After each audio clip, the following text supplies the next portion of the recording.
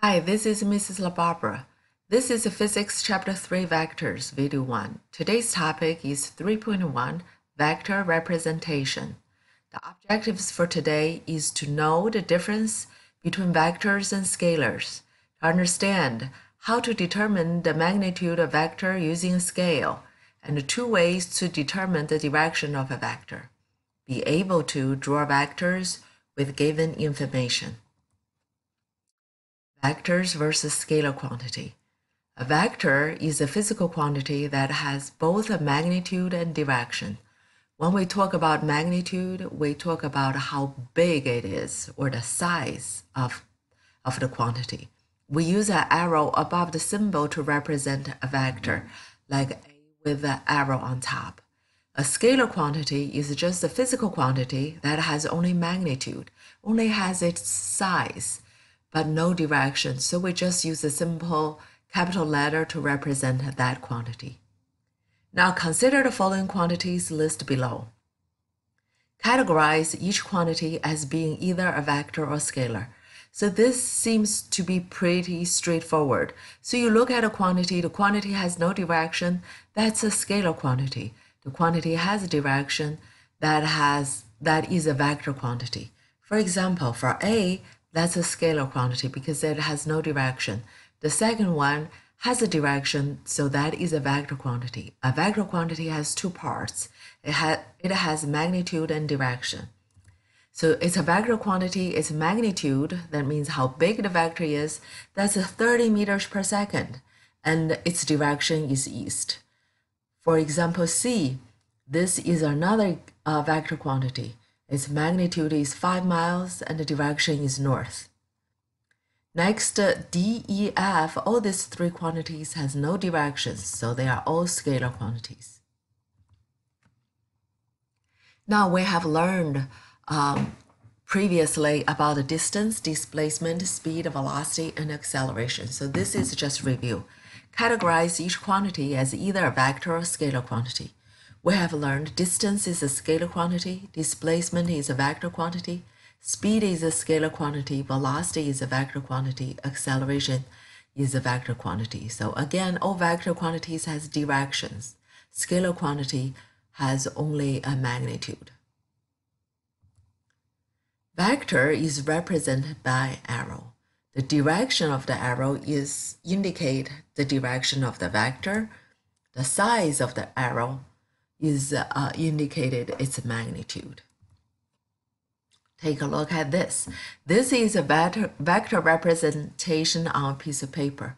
So we know this is an arrow. It's represent a vector.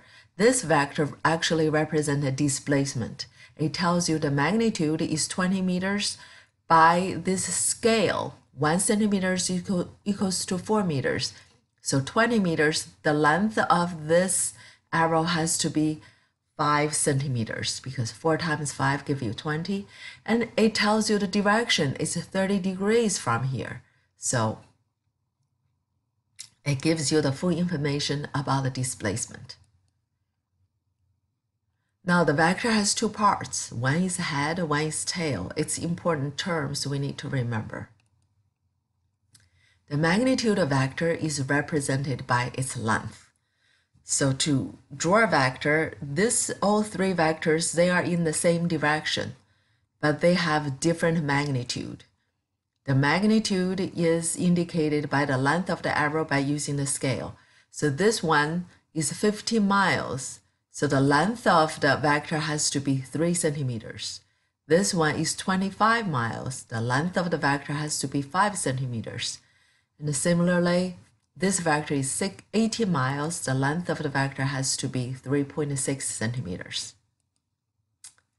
There are two ways to represent the direction of a vector. One way is called a compass point. Compass gives us the directions, north, east, south, or west. So the direction vector is expressed as the angle of rotation of a vector about its tail from east, west, north, or south. So the tail is this end. So we see the angle from this end by the tail. Take a look at over here. So this side is east, this one is north. So the vector is between west and the north. How do we indicate the direction of this vector? The direction vector is at 30 degrees west of north. So this is north, so you're going from the north, turn 30 degrees to the west direction. So you're going to the west from north. OF means from north. 30 degrees, you're going to the west from north. If this is 30 degrees, this has to be 60 degrees because the whole angle is 90. Or you can say it's going to 60 degrees from west. From west, you're going 60 degrees into the north direction. So both are right ways to indicate the direction of this vector. Take a look at another example. Give you the angle from the south to the vector is 70 degrees. This 70 is going from south to east. So the direction vector is 70 degrees. You're going to east from the south. Or you can say, because this is 70 degrees, the other angle is 20 degrees. So it has to be 20 degrees. You're going to the south from east. Another way to indicate the direction vector is counterclockwise. Counterclockwise is you use due east as 0 degree reference. So everything is coming from east, the 0 degrees reference. All other angles are measured from that point. So take a look at the same vector. We can represent this vector using counterclockwise instead of using compass point. The direction of this vector is at 120 degrees counterclockwise. How did I get 120? I used a 90 plus 30. That has 120 degrees. Everything is counting from the east. Take a look at the second example. Counting from the east, this is east, always counting from counterclockwise east. So the counterclockwise way is 340. That's 270 plus 70 degrees counterclockwise. So that's counterclockwise. We can change systems from compass point to counterclockwise.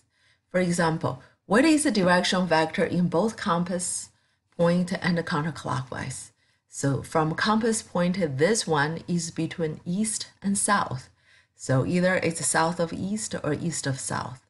It gives you the angle 50 degrees from the south to east. So you go to east of south at 50 degrees, east of south. Or you can say 40 degrees south of east because this angle is 40 degrees. You're going to the south from east. Or you can say counterclockwise 320. That's 270 degrees plus 50 degrees. What is the direction vector in both compass point and reference point for this vector on the bottom? Well, this from the east is 20 degrees, so it's counterclockwise is 20 degrees, and this vector is between east and the north. So it's from the east to the north. So you can say going north of east at 20 degrees, or this angle, the top over here is 70 degrees. You can say going east of north at 70 degrees. So both are correct. That's it for today. Thanks for watching.